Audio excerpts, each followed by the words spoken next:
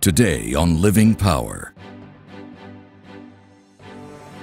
We walk by faith, trusting obedience to the known will of God, not by sight. If we're living out life trustingly obeying God, then we have to know that what comes our way somehow fits in to God's will. Live for God Studio Productions. This is Living Power with Dan Hurst.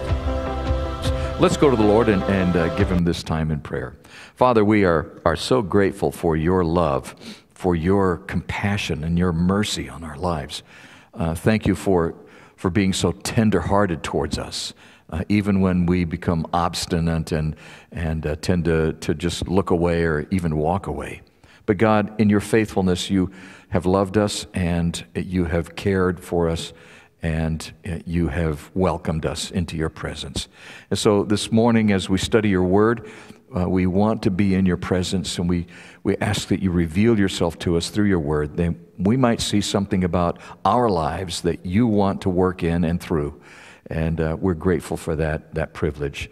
I pray this in the holy name of Jesus. Amen. In our passage today, we're in Matthew chapter 21, and we're going to pick up with verse 18.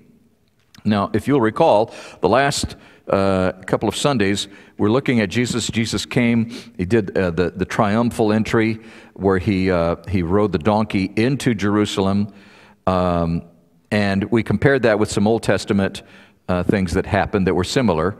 And we just saw how God is in control, and the things that he does, he has planned for thousands and thousands of years. And your life has been planned for thousands and thousands of years. That means that God is up to something in your life. And he chose you for this moment in time, for this place in history. I think it's amazing that you have been called to minister during the pandemic. Think about that. God didn't call anybody else to come minister at a different time. You were called for this time during the pandemic to represent Christ to the world. And that's a very, very heavy responsibility. I kind of wish that I didn't live during this time, because that takes on a whole different burden that we have responsibility for. Now, we're not to be careless about it at all, but it is our responsibility because God has put us here at this place, at this point in time. Let's look at this passage in Matthew chapter 21. In the morning, as he was returning to the city, he's been out of Bethany. Now, he's staying in Bethany, walking back and forth, which is about a 2.5 mile walk. In the morning, as he was returning to the city, he became hungry. And seeing a fig tree by the wayside, he went to it and found nothing on it but only leaves. And he said to it, "May no fruit ever come from you again." And the fig tree withered at once. When the disciples saw it, they marveled, saying, "How did the fig tree wither at once?" And Jesus answered them, "Truly I say to you, if you have faith and do not doubt, you will not only do what has been done to the fig tree, but even if you say to this mountain, 'Be taken up and thrown into the sea,' it will happen. And whatever you ask in prayer, you will receive if you have faith." Now, Jesus used three elements to teach. He used miracles, he used parables, and he used the Word of God. That was the way that Jesus taught. That was the way that he represented himself to the people. He used miracles, he used parables, and he used the Word of God. And whenever Jesus performed a miracle, it was always somehow connected to the narrative of what was going on. The miracle was just part of a bigger picture, in other words. So when Jesus performed any miracle, he was always teaching something. The miracle was just part of the teaching process. It was part of his ministry, but he just didn't do miracles to do miracles. He did miracles to teach something greater. For example, when Jesus fed the 5,000 men, and we don't know how many women and children were there, but we presume maybe another 10,000, so it could have been anywhere from 12,000 to 15,000 people there. That miracle was a beautiful picture of God's provision and care for those he loves. And right before that miracle of feeding the 5,000, in Matthew says that a great crowd had followed him into a desolate area, and Matthew states he had compassion on them and healed their sick. And as it got later in the day, and there was no food for the people, he took the 5 loaves and 2 fish that little boy had, and he multiplied that, and he fed the whole crowd. And then there was 12 basketfuls left over. Jesus used that healing and that feeding of the 5,000 to reveal God's love for them, His care for them, His watch care for them. He used that. There was a bigger picture than just healing and feeding 5,000 people. It was all part of this expression of, I want you to get that how much God loves you. Jesus' very first public miracle was when He turned water into wine. You remember that story. It's described in the 2nd chapter of John. And at that miracle, He displayed His authority over nature. And then immediately, He went into the temple courts and cleaned them out, just as He did in the last few days of His ministry. And in that action of cleansing the temple, He displayed His authority. I have the authority to do this. And the miracle was kind of a predecessor, if you will, kind of an expression of His authority. He was proving who He is, that He does have authority to do these things. And that is exactly what Matthew has done here in this passage. He points out this miracle of causing the fig tree to wither as a representative of what we're about to witness. So if we can understand what this miracle is all about, that will give us insight to understand the confrontation that is about to follow between Jesus and the hypocritical religious authorities in Jerusalem. Now, the most common interpretation of this miracle is that the fig tree represents Israel and how Israel is cursed for not bearing fruit. But I really think that is way too broad of an interpretation, because there are a number of issues. First of all, it wasn't fig season yet. So why would God curse a fig tree for not bearing fruit when it wasn't even fig season? And here's another question. Matthew's narrative says that Jesus was hungry. Why would Jesus go to a fig tree, presumably to pick some figs, when they weren't even in season yet? Then why would Jesus react so harshly toward the fig tree? Poor little fig tree. Why would Jesus do that to a poor, innocent little fig tree? You know, we kind of read that story and we go, ooh, why did He do that? Well, let me give you a little botanical insight into the life and times of figs. The Gospel of Mark tells us that it was not the season for figs, but that the tree had leaves. When fig season approaches, when it's almost fig season, the fig tree begins growing leaves. And at the same time, it grows little buds on the tree, the end of the branches. And those buds eventually turn into figs. But even before they turn into ripe figs, the green figs are edible. They're not sweet, but they're still edible. And so the leaves indicate that even if not fully ripe, the tree is producing some fruit. Sometimes, however, if the tree is unhealthy or it's diseased, the green figs don't appear, or they just fall off, and all that's left are the leaves. That was the apparent situation with this particular fig tree. So why didn't Jesus just go on to the next tree? If He was hungry, why didn't He just go on to the next tree that would have had figs and fig buds, and He could have eaten? The reason is that Jesus uses the condition of this fig tree to make a point. And He makes an interesting statement that is really poorly understood in English. Jesus speaks, and He says in verse 19, "May no fruit ever come from you again," and the fig tree withered at once. Now, it sounds that Jesus is cursing the tree, that He's mad at the tree. But a better way to say it in English is that Jesus said, "No fruit will ever come from you again." He wasn't saying, all right, that's it, you're never going to bear fruit again. What He was saying was the tree was of no value because it can't produce fruit. He was just simply making a statement. He was not cursing the tree, as some preachers and teachers have said. In fact, you don't find that anywhere in the Bible that says that He cursed the fig tree. It wasn't that. He merely pointed out the reality of the situation. And here's the miracle. The fig tree withered at once. So Jesus didn't curse the tree. Jesus just pointed out the obvious. This tree was already diseased. It couldn't bear fruit. And Jesus just said, you're never going to bear fruit again. And so the tree withered at once. Now, as I mentioned earlier, I think it would be incorrect to interpret this miracle as the fig tree representing Israel and being cursed for not bearing fruit.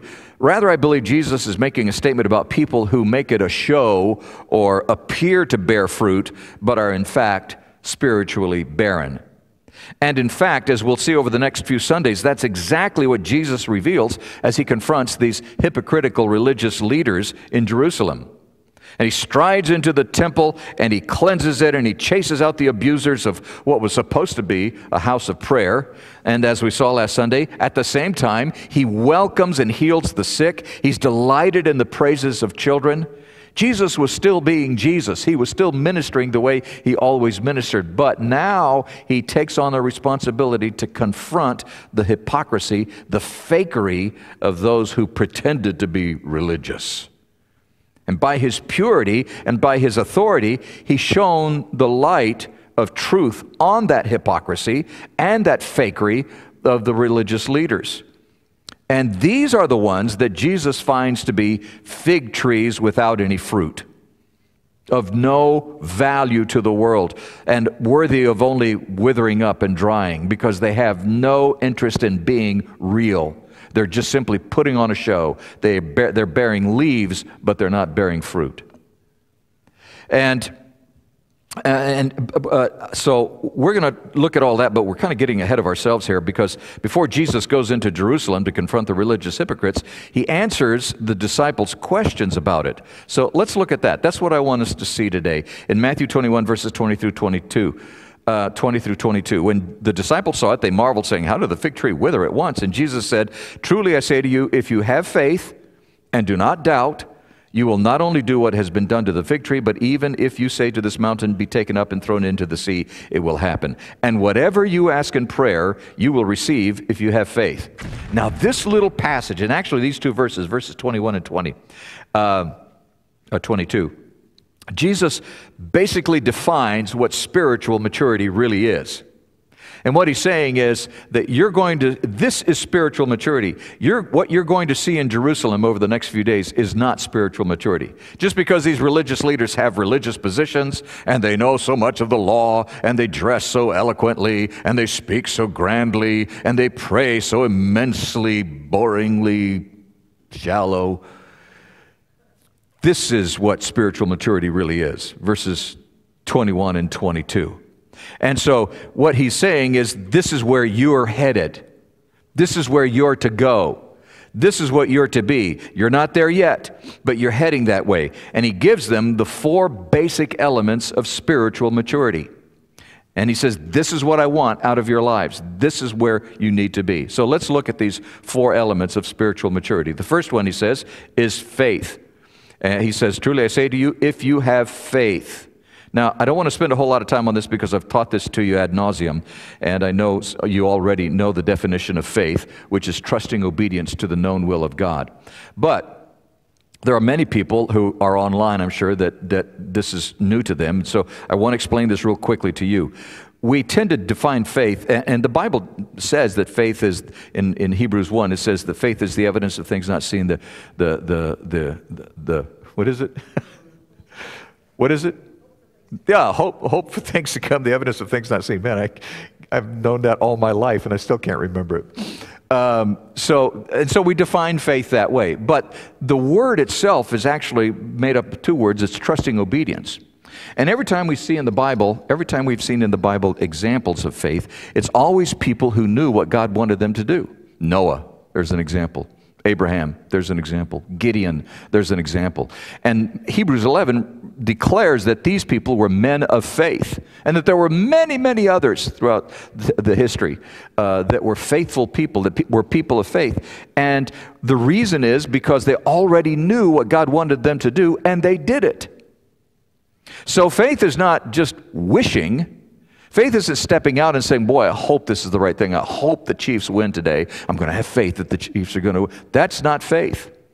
Faith is trusting obedience to the known will of God. And so I want us to keep that in mind, that concept of faith, because I want you to look at the next element, which is no doubt. Don't doubt. Now, it would seem that doubt is the opposite of faith. Because Jesus says, if you have faith and do not doubt. It sounds like those are opposites. But that's not exactly right. The word for doubt literally means to intentionally separate yourself from something. To intentionally separate yourself from something, and often by opposing or disputing something. So in other words, the idea is that if I disagree with you and don't want to have anything to do with you anymore, that's what this word doubt means. I've doubted you. I've intentionally separated myself from you. I'm opposing you. I'm disputing your position. That's the idea of doubt in the Bible. When the Bible talks about doubt, doubting God, that's the idea there, that you separate yourself from God and you oppose or you dispute something. So the concept here is that on the one hand, you trustingly obey the will of God, the known will of God. And on the other hand, you don't separate yourself from God, and you certainly don't oppose or dispute God and His ways. So it's a choice. Spiritual maturity is a choice. It is a choice that I am going to trustingly obey God, and that I am not going to separate myself from God. I'm not going to turn my back on it. I'm not going to oppose God. I'm not going to dispute God. Listen, there's nothing wrong with asking God why. But there is a lot wrong in telling God why. You see, when you disagree with God, it's usually out of ignorance. You don't really know what's happened. But if you become angry at God and you just say, I don't want to have anything to do with you, God, you're wrong. I can't believe that you would let that happen to my life. I can't believe you did that. That's doubting. That's separating yourself from God. Prayer is the third thing then, the third element, and you'll see it there in that passage. It says in verse 22, whatever you ask in prayer, you will receive. So the third element is, first is faith, second is no doubt, the third is prayer. And prayer is such a weak point for most Christians. Not that we don't pray, we do. But we pray according to our will, according to our needs, according to our concerns, according to our circumstances. We usually pray about us or things that we sense in other people's lives. We pray selfishly. Not that we're feeling selfish, but rather that it's all about me and what's going on in my life and what I need. Next time you pray, just acknowledge yourself when you're praying along. Notice how many times you say I and me. You know, we pray about ourselves, and it's amazing because that's not real prayer. By the way, there's something else that's not real prayer. This is just a pet peeve. This is a little parenthesis. You're getting this for free. Why do we say when somebody suffers, you know, they have an accident or somebody dies in the family, and you'll see this on social media all over the place. Oh, prayers to the family. What is that? You're not praying to the family. Why do you say prayers to the family? It'd be healthy to pray for the family, but you don't pray to the family. So I know this is just a colloquialism. We say that, oh, prayers to the family. Well, it's not prayers to the family, because that means that you don't really know what prayer is. You pray for the family. Now, that's the end of the parentheses. And if you want to leave a tip, that's good. But it was free. Prayer is something that we do basically because we feel like we need it. And there's something that we want. And God is the great Walmart in the sky, and so we need to go shopping. But there are many, many words in the Bible for prayer. Probably 4, maybe 5 different words in the Bible for prayer. There are words that mean that prayer is a petition. There are words that mean it's like a request or a supplication. There is a word that means to worship. It's considered prayer. Prayer is considered worship. There is another word that means to request or to ask or to desire or to entreat. That is also a legitimate word for prayer. And then there's a word that means to make a supplication. In fact, the Bible tells us to let our supplications be made known to God. That's prayer. But the best way to define prayer is the concept of prayer, which is communication with God. That's what prayer is. Prayer is communication with God. But remember, communication is a two-way street. Communication is a connection with someone that elicits a response. There's a great tattoo for you. Communication is connection with someone that elicits a response. And it could be with words, it could be with actions, it could be, there's a number of different ways that you could communicate with somebody, but communication always elicits a reaction or a response. So ladies, if you talk to your husband and he's not paying attention, you haven't communicated. You've talked, you've let your wishes be made known, but if he's not paying attention, you're not communicating.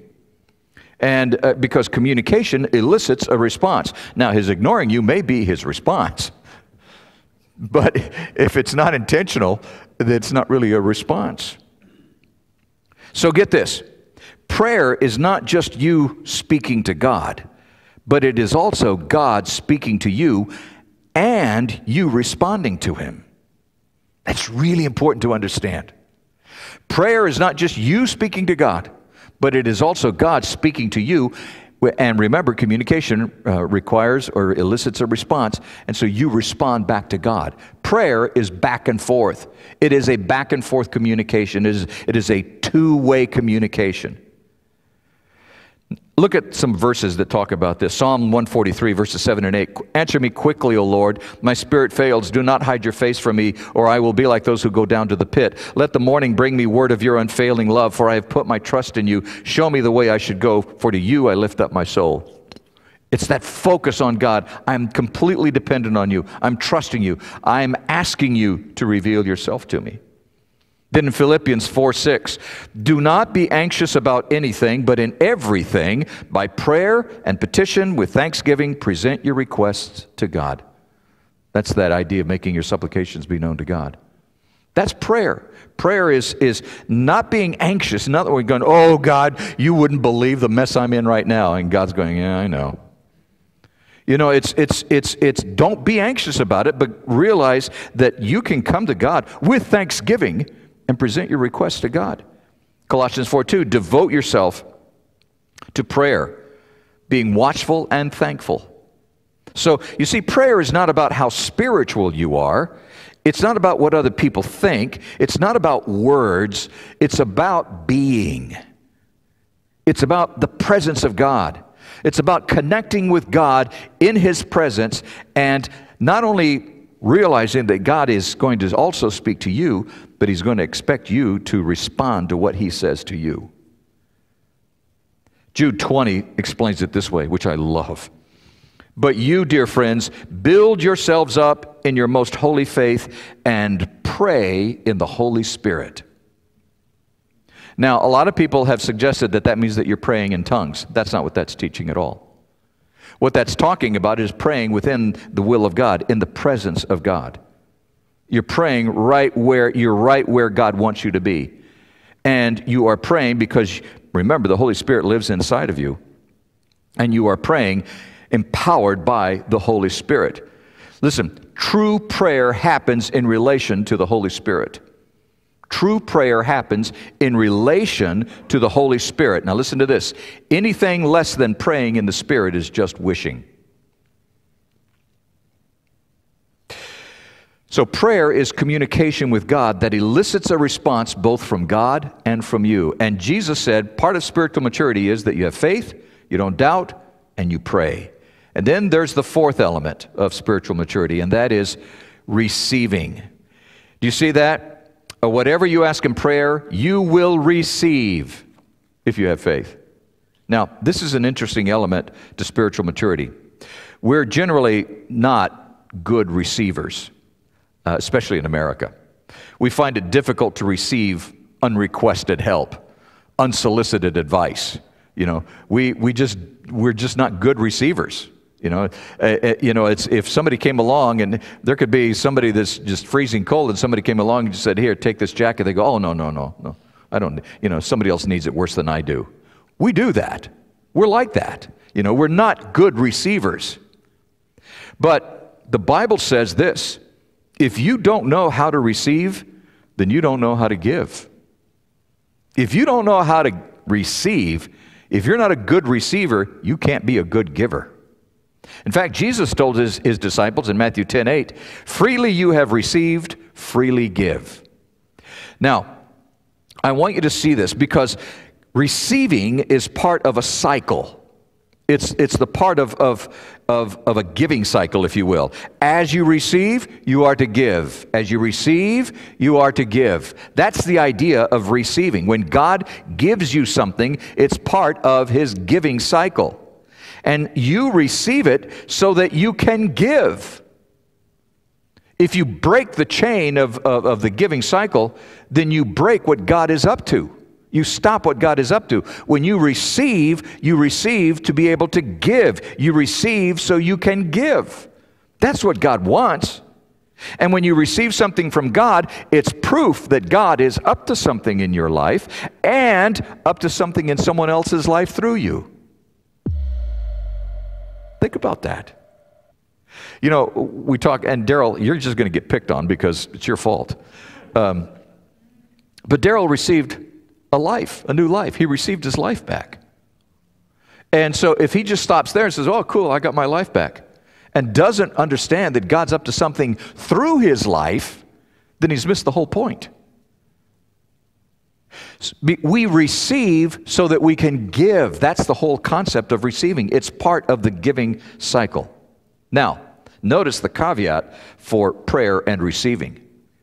And whatever you ask in prayer, you will receive if you have faith. Now, remember these two things. Basically, if you pray in faith. Now, that means praying knowing the will of God. You're praying knowing that God's up to something. And you may not exactly know what it is. We'll talk about that in just a moment.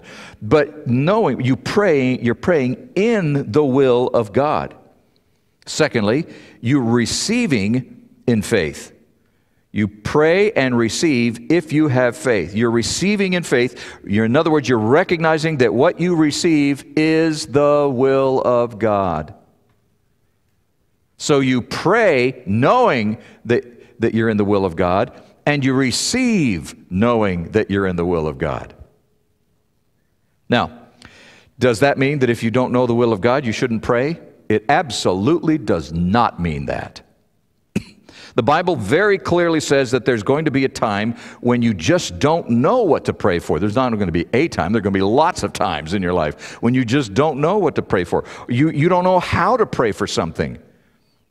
And this is what Romans 8 teaches us about that. Romans 8, verse 26. Likewise, the Spirit helps us in our weaknesses.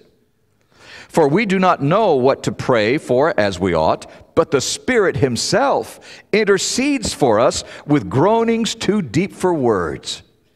And He who searches the hearts, that's God, He who searches the hearts knows what is the mind of the Spirit, because the Spirit intercedes for the saints according to the will of God.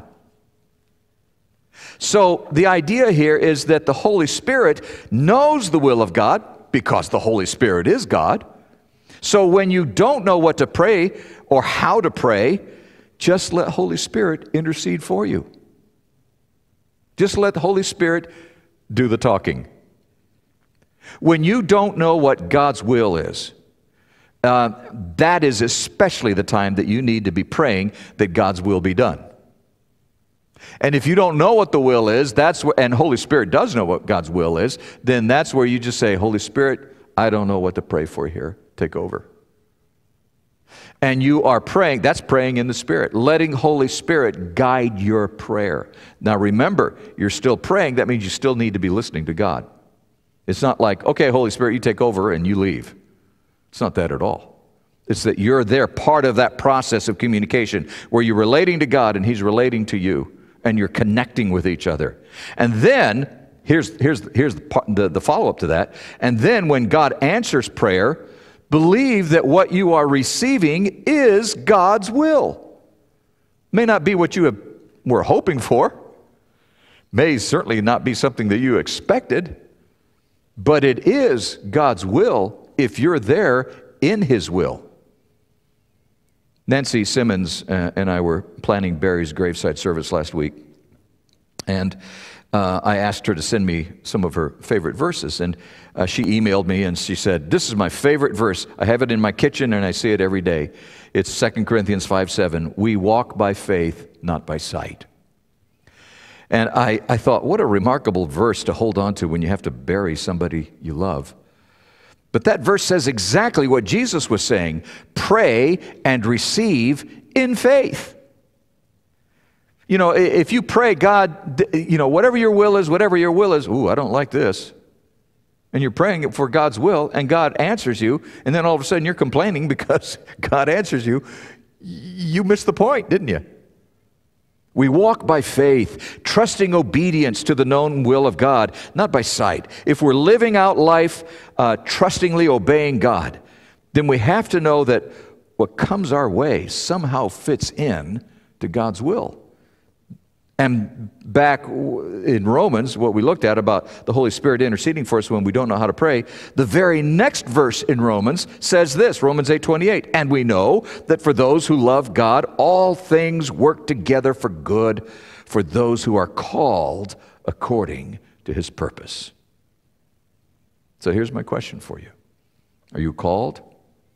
The answer is yes. According to His purpose? The answer is yes. God is up to something in your life.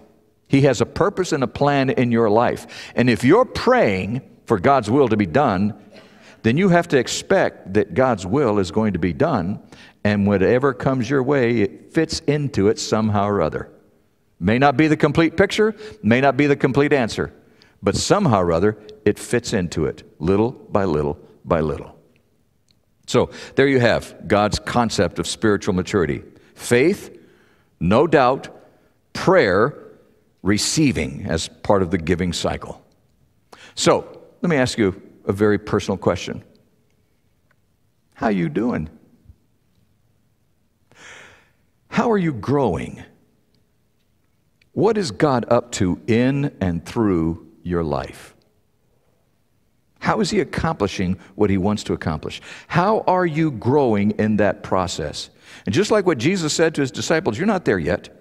This is where you're going. I want you to get to this point where you have faith and no doubt, and you're praying and you're receiving as part of the giving cycle. That's when we begin to see spiritual maturity in our lives, and when we know that God is pleased and He's going to continue working in and through our lives. Now, that's the end of the lesson. Yay! I saw some of you get so giddy. By the way, thank you for knowing that it's the end of the lesson and not getting up and walking out. I appreciate that.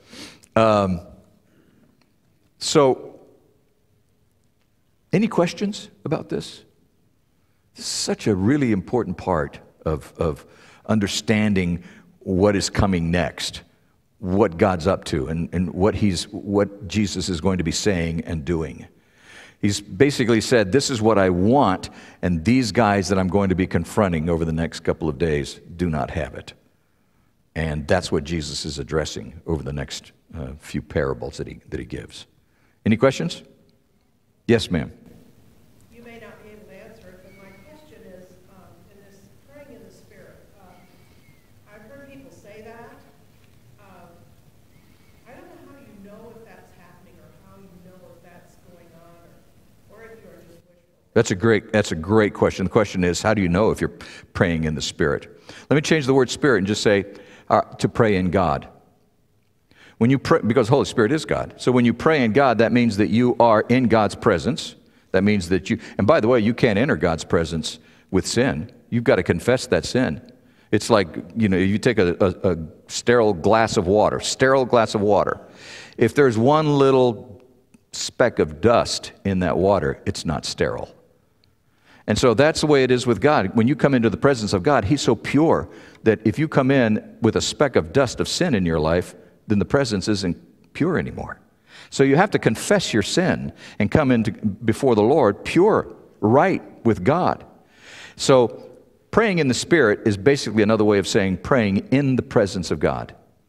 You're with God, you're connected to God, you're speaking to God, Your sin has been confessed.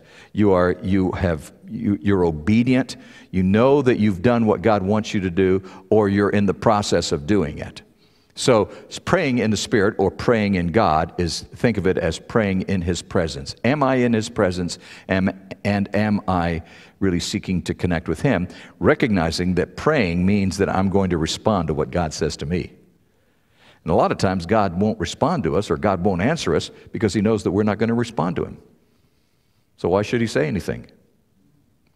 So listening and understanding that God is going to speak when we're in His presence and we're right with Him, and recognizing and admitting that we're frail, we're human, but our intent, our heart is to respond to God and to do what He wants us to do. That, I think, is the idea and the concept of praying in the Spirit. Does that answer your question somewhat? Anybody else? I think somebody else started to say something. Yes, sir.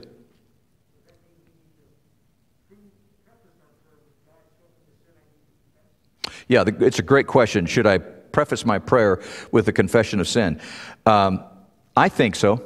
I do. I mean, I think you can, I look at the Lord's Prayer, and the confession of sin is in the middle of the Lord's Prayer. And it's almost like, okay, I'm standing out on the edge, and I'm saying, Our Father who art in heaven, hallowed be thy name.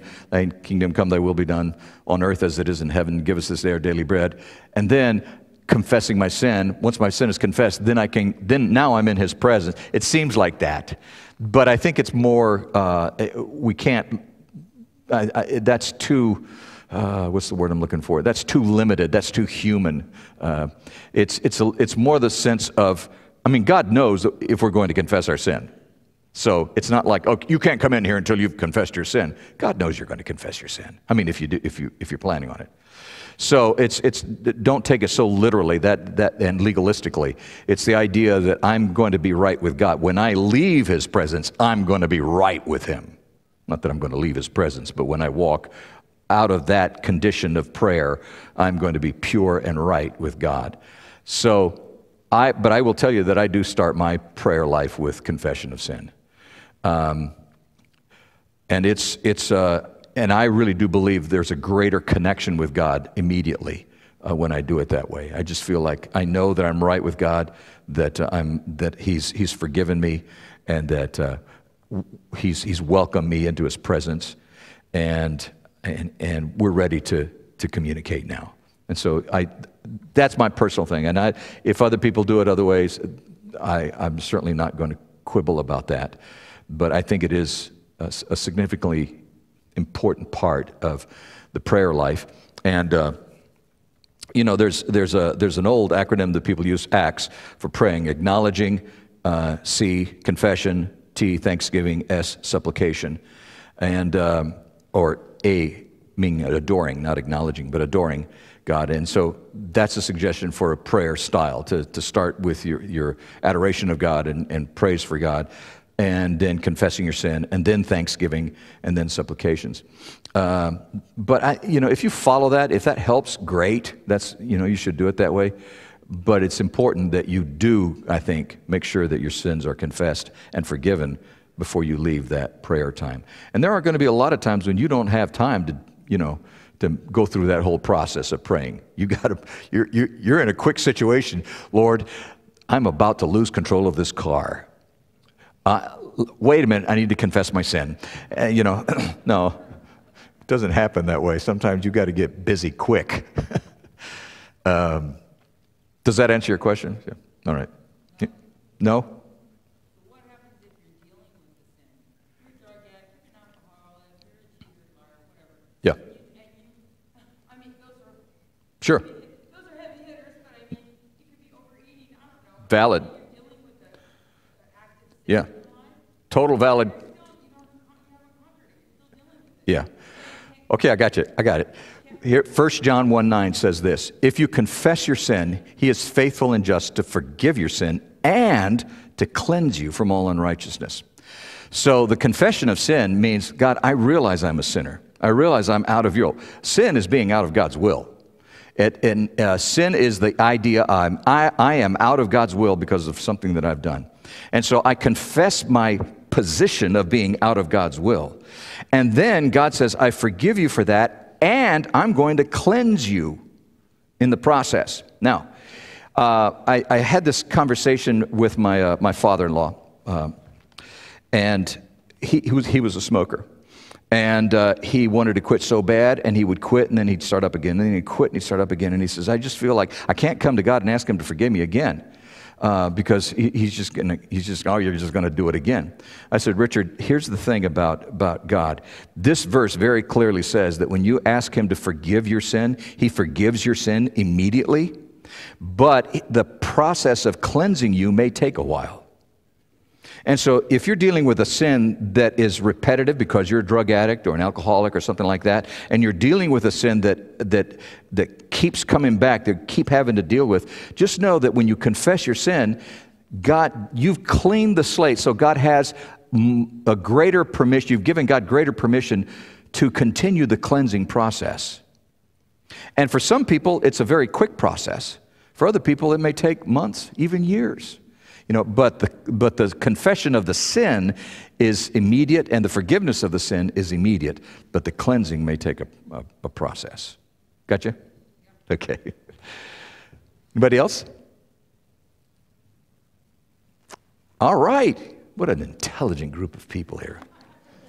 It's either that or there's a football game you want to go watch. All right, so let's go to the Lord and let's give him this time and seek his face. Father, thank you that your word it just comes alive when we recognize that you are up to something in our lives. And we can trust you for that, and we depend on you, and we wait on you. And Father, sometimes we get tired of waiting, but Lord, you're at work.